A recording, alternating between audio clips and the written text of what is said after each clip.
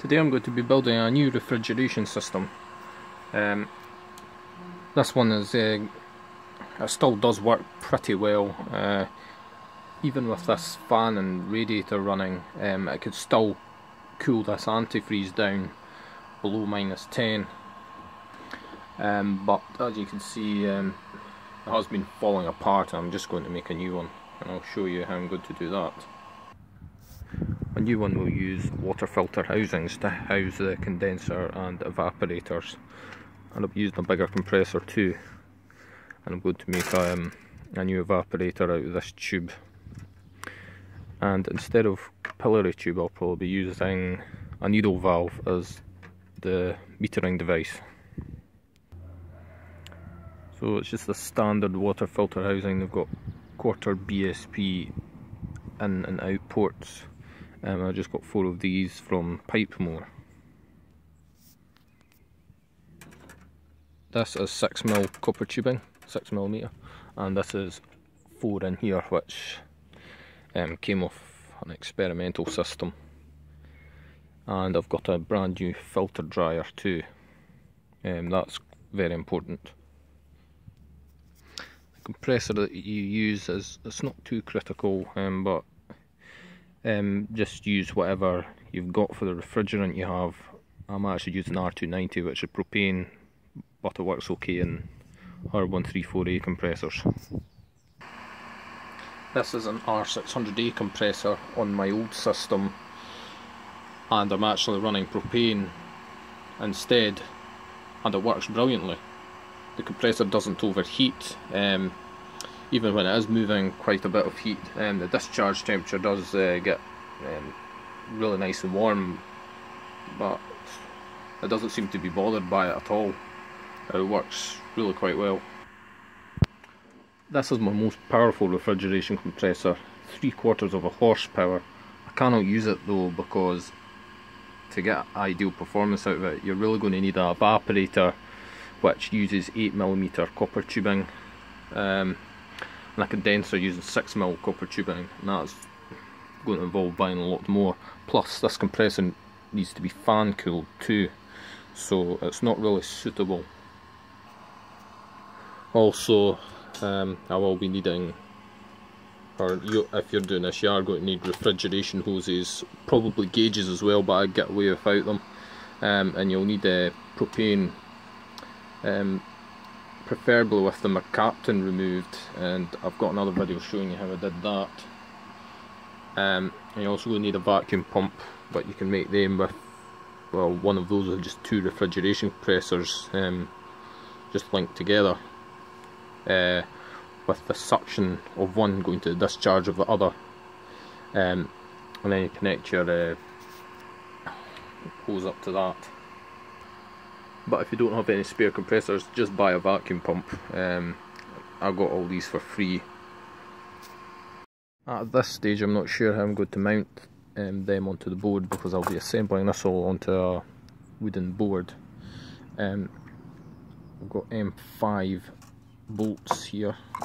I was thinking I could put them in and then drill through the bottom of the board and have this sticking up through upside down, and then I'll use a lock nut on the other side, and it would be raised off, and my refrigerant lines will be drilled through there and it'll be sealed somehow.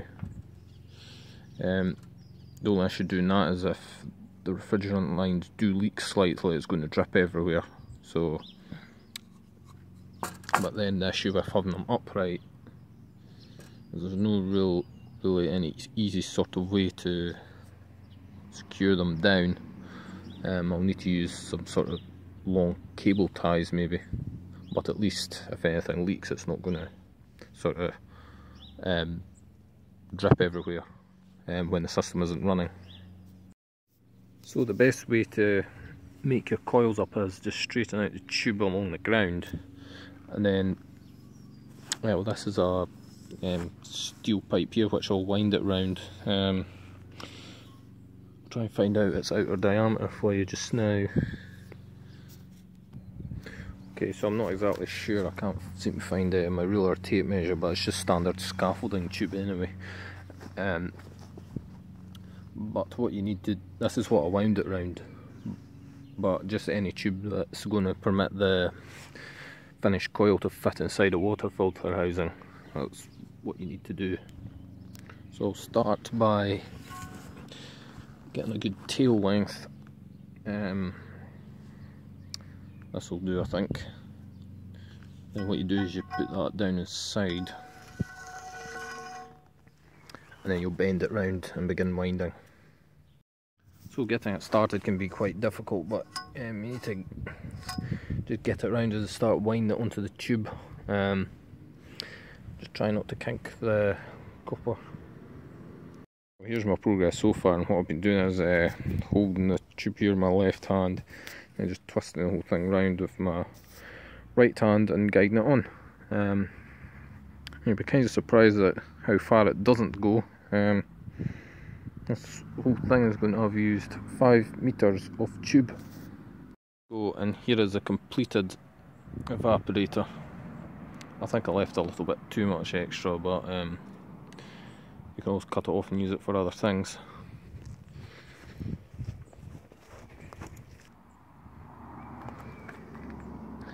That's fitting in there rather nicely. So the next thing we need to do is clean any fragments of metal or other contaminants out of the tube, and I'm going to blast it with carbon dioxide. We're just going to fly right out. Yeah. I'll hold it in with my hand and give it a better blast, but you get the idea. It's just to get everything out, and carbon dioxide is very high pressure. Well, it worked, and I ended up getting dry ice on my hand, and just got blasted right off, but it's clean now. And that got knocked over. The thing we need to do is straighten up our tubes and make sure the ends are as smooth and clean as possible, because we're going to drill holes in the top there and push the tubes through. And if they're rough, then I'm going to rough up the inside of the hole and possibly allow it to leak. There we go. I might put a bit of araldite, which is just 2-part epoxy on there to seal it. I'm also going to need a tube going down the middle, so I'm going to use something that will come out of there and go right down to the bottom on both containers, because the water isn't going to circulate very well just through there. So let's see what I've got. So I found that 15mm copper tubing with a stop end on it fits nicely. I'll just have to solder that together and drill out the end. There we go, and that fits super snugly down the middle. What I also did was stretch the coil out a bit so there's more space in between the turns, so that it can absorb heat a bit more efficiently. So here's where I'm up to. They're both built. Evaporator here, condenser here. It's going to be very compact. Okay, so now it's time to begin soldering. I'm just using soft solder because it's all I've got. It does work fine. I've never had any problems, but it's not recommended. So now I've got it under vacuum. It looks a bit stupid, but that's a capillary tube. It's going to be replaced with a needle valve soon. And as you can see, the refrigerant is still coming out.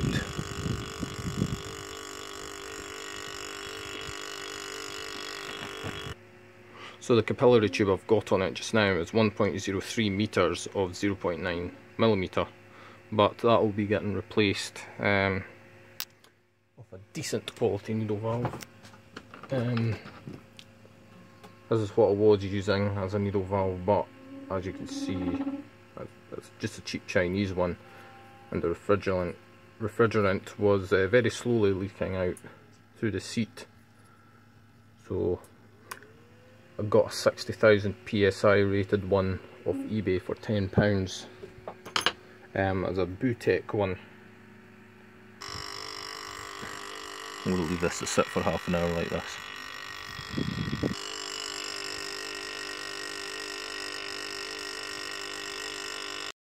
It's a good thing to have this compressor running, the one in the refrigeration system, while we are doing the vacuuming, because it stirs up the oil and gets rid of any refrigerant that's absorbed in the oil, and the moisture too. Because when I turned this one on, a lot more started coming out of here. So it's been under vacuum for quite some time now. I'm just turning on the water pump.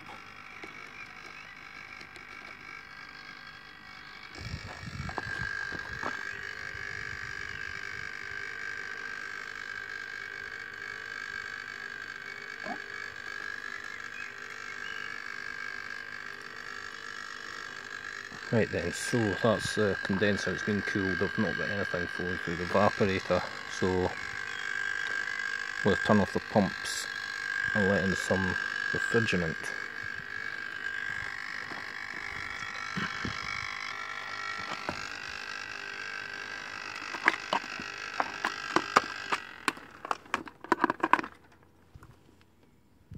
I'm just letting this in and out.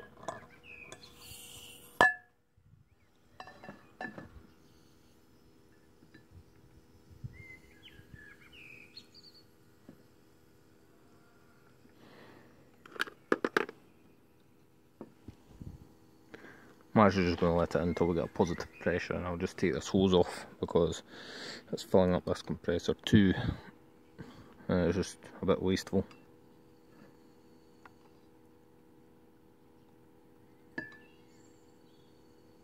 There we go.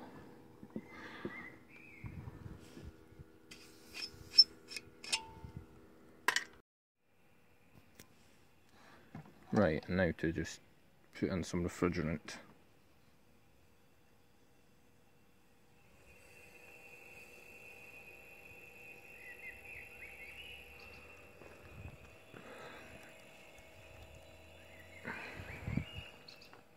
This part usually does take a while.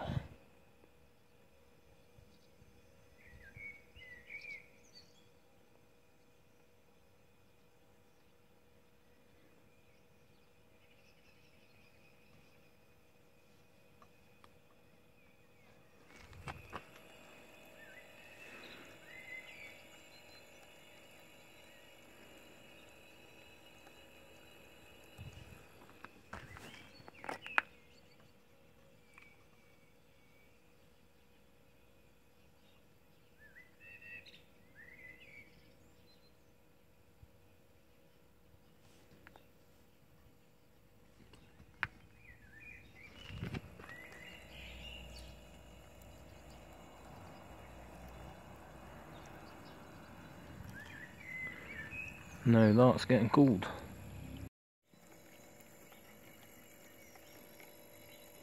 That seems to be doing rather well. I'll keep putting refrigerant in until I'm sort of getting it freezing up about here as well. This side is not that cold. As expected, it is leaking a little bit. And there we go, it's freezing up right to the compressor now. Because it's under no load obviously, but once it's moving some heat, that won't happen. I've now given it some work to do, and it's at about 9 degrees. I've just switched it on just now. 9 degrees Celsius. Yeah, it seems to be doing alright. Yeah, I've been putting more and more refrigerant in it, and temperature has dropped quite well.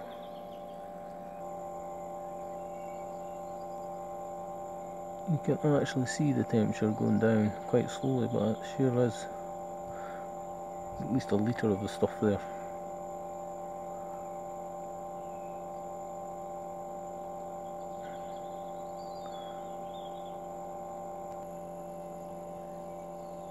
Yeah, I would say that's doing brilliantly.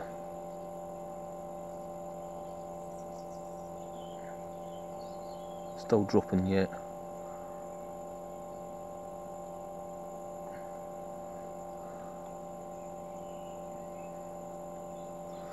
And that's it. At 0. This is actually antifreeze, so it won't freeze, I don't think. -1.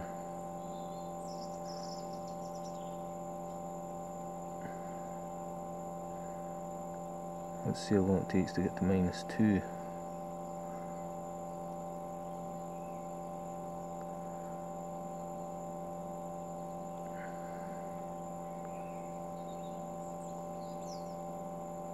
There's -2 now.